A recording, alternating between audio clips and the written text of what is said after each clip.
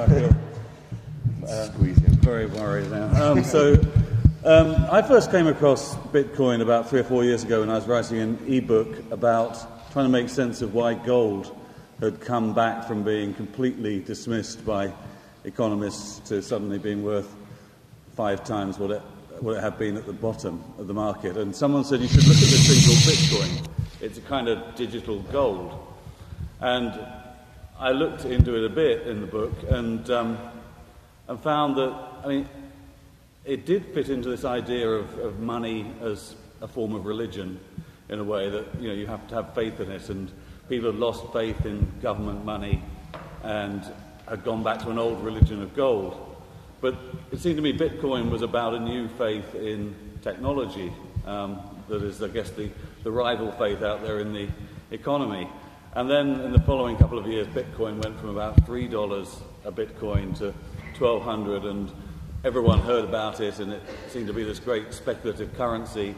The Winklevi twins invested in it, so it must be pretty mad. It was invented by this sort of person who no one knew who they were, whether they really existed.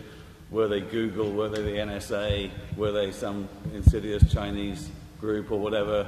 It was being used to buy drugs and prostitutes on Silk Road, and had this sort of weird exchange called Mt. Gox that seemed to be easy to dig into and wrestle money away from, and went bust anyway, and so forth. And it all seemed just like a complete mess, frankly. And we've all kind of, sometime last year, I think we all decided that Bitcoin wasn't going to be the future of money. And now it's suddenly back. And what's interesting is that people have actually looked beyond the money to this underlying technology, and I think this idea of blockchain is really what we want to focus on here. We'll talk a bit about Bitcoin, but Michael, why is this blockchain technology that Bitcoin is based upon, why is that creating so much excitement in the tech world at the moment? Well, a lot of technologists will think of it as a platform. It's a platform on which you can build all sorts of things. It's a special type of platform. It's a platform that's decentralized, because what it allows is the exchange of value between two people remotely, between two strangers, without the need for an intermediary. And this is critical because it goes against 500 years. The solution that we had for 500 years was we put banks in the middle of the exchange of value, or in other institutions, be they trustees or lawyers. And we needed them because we don't trust each other. And ultimately, we need someone to verify that I have this amount and that I'm sending it to this person, that those balances will transfer. So this is a system, this blockchain system actually resolves a fundamental problem of trust. And that platform can then be used to build all sorts of other applications. The first use case is currency, is Bitcoin. But there's fundamentally all sorts of things that can be built on that can take advantage of the fact that we no longer have to rely on these intermediaries. Now, Paul, I've been very struck by talking to people in Silicon Valley that are programmers who really, they live to program, the sort of the kings of the nerds. And they essentially, they regard this blockchain as something of a holy grail, equivalent to sort of solving Fermat's theorem in mathematics. What is it about it that seems so important? And just so everyone knows, this is my 360-degree camera. I wanted to record this session. We can be as geeky as we can be as geeky as neuroscientists. Greg has one just like it out on his table. So the thing about it is, basically, in Bitcoin, it's very mystifying, and it took us actually a very long time to get our heads around it and to understand it and actually be able to describe it to people and write a book about it. But I think ultimately it's actually very simple. It is a piece of software. It's a program. It runs on a decentralized network of computers, and like you were just saying, Mike, it allows people to exchange value of really anything. We'll get to that in a second. It allows people to exchange value directly between themselves without this third party. That's a very simple way to describe it. The implications of that are extremely profound. And the key feature, which is what you're getting at, is this blockchain. What this is it is an open public ledger of every single transaction that is made on this platform, which is called Bitcoin. Every single transaction is there. It is recorded. It is open for everyone to see, and it cannot be altered. It cannot be changed. It can't be hacked. The system itself can't be hacked. Wallets and services can be hacked, but the system itself can't be hacked. And what you build up is this inalterable ledger of transactions that is not controlled by any one person. So within that, you suddenly have this system that is a decentralized system that does the exact same thing faster and cheaper and open to more people than these centralized systems that we've had for a long time. And in Silicon Valley, if you go to Silicon Valley for any amount of time, everybody has a product that's going to change the world. Every single thing that comes out of Silicon Valley is the greatest thing that's going to change the world. Bitcoin, which may or may not have come out of Silicon Valley actually, it really is one of these things that has the potential to change the world, because it takes a lot of things we have been doing as best we can, and it suddenly digitizes them, and it puts them in a place where anyone can have access to them. And that is profound. The fact that anybody, anywhere in the world can suddenly access this system to the same degree that we can here. And we'll talk about this in a second. I mean, it's a 30,000-foot big idea. It is really massive. Now, look, we'll come back and talk about maybe some of the potential applications, but I wanted just to deal with some of the popular myths around Bitcoin. Firstly, I mean, so there's this sense that it was invented by, maybe the NSA, maybe the Chinese government, maybe Google, maybe this weirdo called Satoshi. Right. What does that matter? Who invented it? Do we know who invented it? It's funny. I walked up here today from our hotel and I stopped in at a coffee shop. And the guy making coffee, he was on this real kick about this thing. He was asking everyone who comes in. He says, "Who invented television?" I didn't know. Everybody else who walked in didn't know. You don't know who invented television. Some of you probably do. You're very smart folks. But most people don't know who invented television. They don't care who invented television.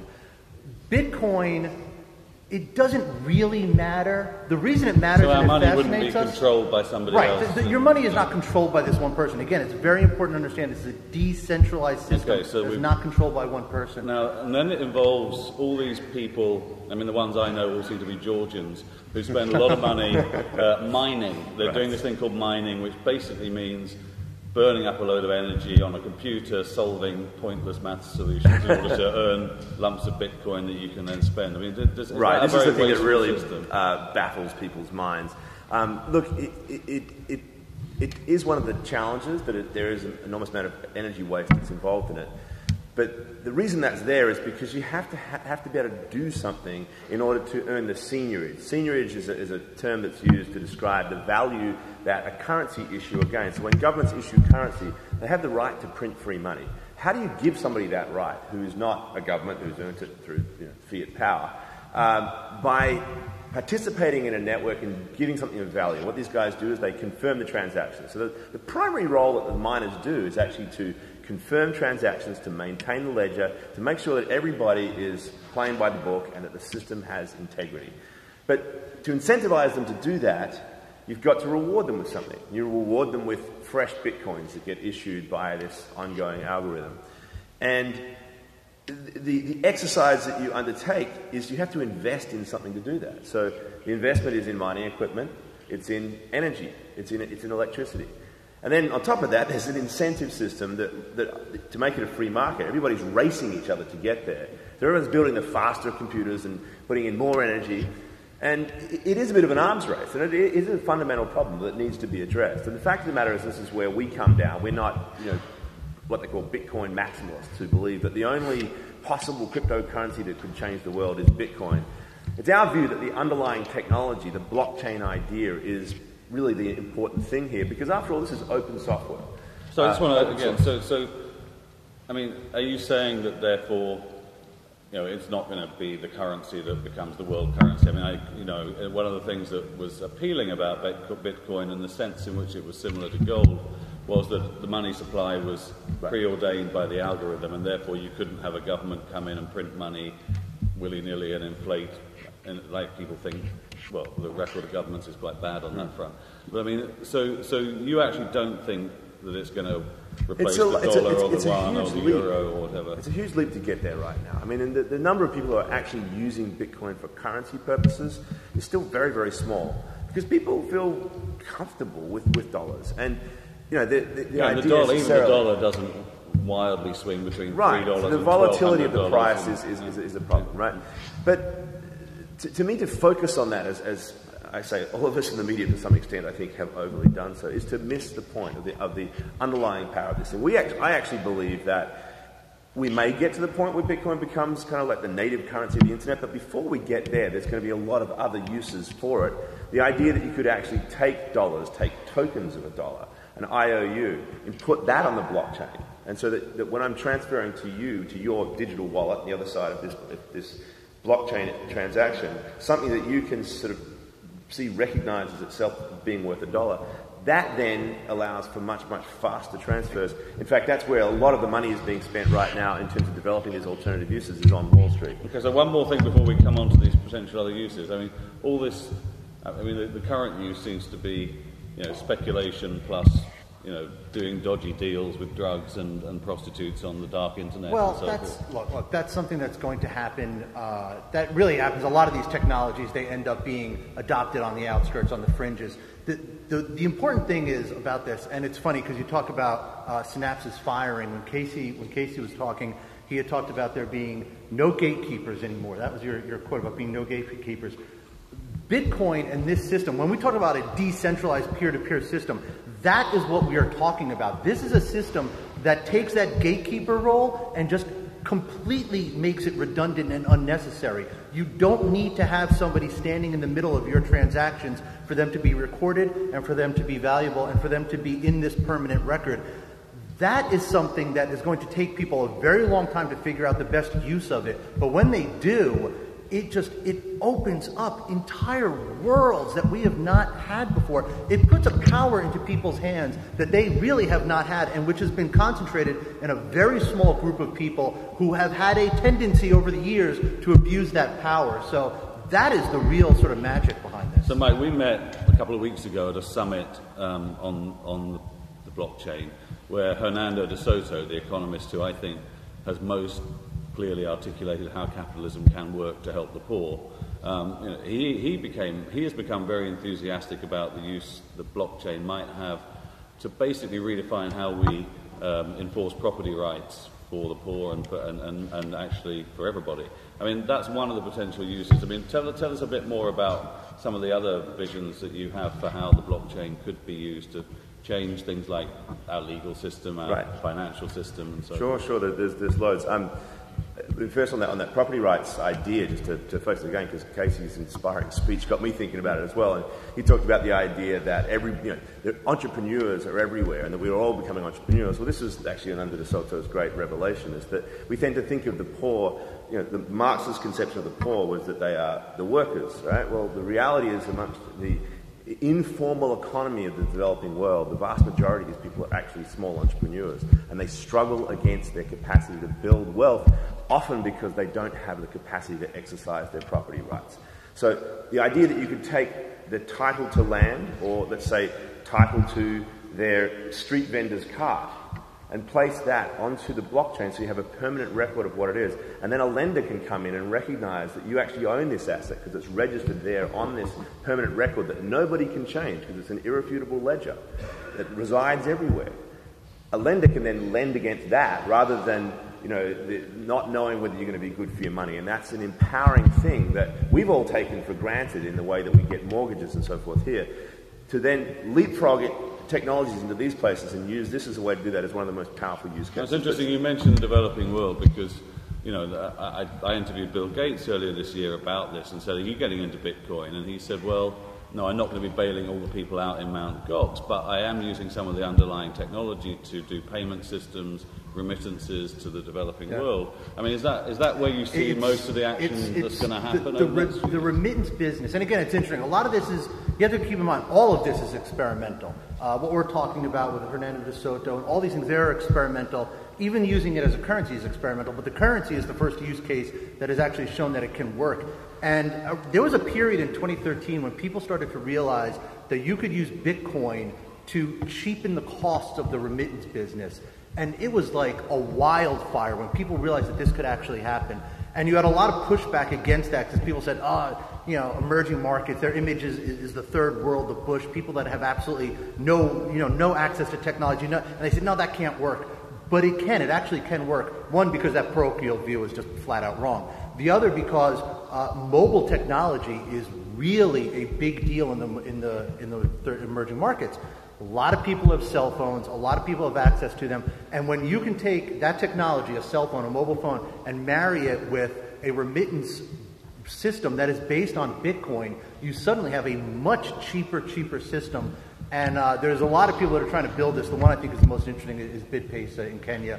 Elizabeth Rosiello is just a brilliant person, and she's really doing it. She's doing it the smart way. She's really building it on the ground, trying to build out corridors. This is something that has just unbelievable ramifications. You're talking about basically 2 billion people that have not had access to financial services or have only had them under really onerous conditions. The costs have been so high. Suddenly, you have a very affordable system that can reach hundreds of millions of people. And it's interesting, too, Ethan was talking about his cook stove generating power for these cell phones. That's one of the problems is maybe you have a cell phone, but you don't have access to the power. Well, now you got that cook stove, you have a cell phone, you have Bitcoin. You suddenly have a very different world in the emerging markets. So, firstly, Michael, how soon before this becomes a major disruptive element in the developing world? And then secondly, what about us? If we're not going to be trading in our dollars for Bitcoin, what's going to be the first consumer application or the main first industry to be affected here in the United States? And I'm going to throw in a third, just if I can wrap it in quickly. Yeah. But the first, in the developing world, I think that actually remittances are going to happen. And the way it's going to happen is they're coming up with technologies that will control the volatility. That's the key concern for Bitcoin, because when you go from dollars to pesos, at some point, how are you going to make sure that the Bitcoin in the middle hasn't changed the price? And you can guarantee that your mother in Guadalajara still has the same amount you were going to send her. Well, they've got various hedging tools and a whole range of other techniques now that look like they're going to be able to contain the volatility and maintain it in the original price of the currency that you wanted. As for consumer use cases, and this is the key distinction I'm going to make, consumer use case here in the US, I actually think it's going to come out of left field. In one area, it might be the Internet of Things. So this idea that all of our gadgets in the world are going to be connected in some way. Our washing machine will be able to automatically talk to a maintenance automated truck that comes and fixes your washing machine. That's a whole... If we imagine that world, we've got billions of gadgets all connected and talking to each other and actually entering into contracts and transactions with each other. They're going to need a secure, decentralized system for doing that because they have to trust each other. So there's this idea that the Internet of Things is going to be connected through some sort of Bitcoin-like mechanism with micropayments being passed back and forth between them. So that may be one consumer use case. So it's like Uber for fridges. Uber for fridges, that could be one way to describe it. The only third one I was going to point out is we won't necessarily think about this because we don't really think about the plumbing or the workings of Wall Street. But the biggest, the most amount of energy that's being placed, and probably the most amount of dollars as well, into blockchain solutions right now is in the settlement of securities within Wall Street. So right now, Wall Street operates on somewhere between a T+2 or a T+3 time frame. That's trade plus 2 days or trade plus 3 days. You enter into a trade, you execute your order of a certain amount of stock. It takes 2 days or longer for the money and the securities to change hands. The beauty of the automated blockchain transfer system is that you can place into a Bitcoin transaction a record of the security, a digitalized version of the security, and a digitalized version of the dollar or the dollars they're using, and exchange them. And the system will recognize that ownership has exchanged. That is going to take possibly trillions of dollars off the table that is left in abeyance for that waiting time and unleash that money in a powerful way. And how soon is this really going to be making a difference? It's going to take a few years, I think. It's at a very early stage right now. They're starting to build these. I think it's going to be a few years. But what's going to be really interesting over these next few years, you're going to see this. The central friction of our time is not going to be left versus right, Republicans, Democrats, conservatives, liberals, emerging world versus developing world. The central friction of the next 3, 5, 10 years is going to be centralized versus decentralized systems. Bitcoin is a decentralized system. They're going to build others on top of it, and they are all going to put a lot of pressure on centralized systems to respond. These two gentlemen have written a terrific book. Please read it, because I think it is... some people like to say that Bitcoin's entered the boring phase, but in fact I think it's entered the most exciting phase, and we're going to hear a lot more about the blockchain. So thank you very much, guys. Thank you.